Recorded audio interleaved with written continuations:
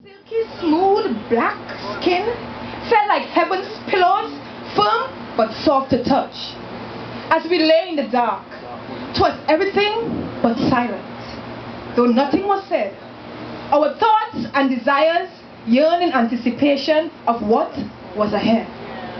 Nervous hands and trembling fingers stimulate and caress as he slowly but steadily made his hands towards my breast.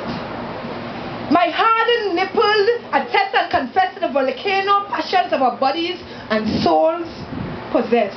Though fully clothed, it felt that we were naked.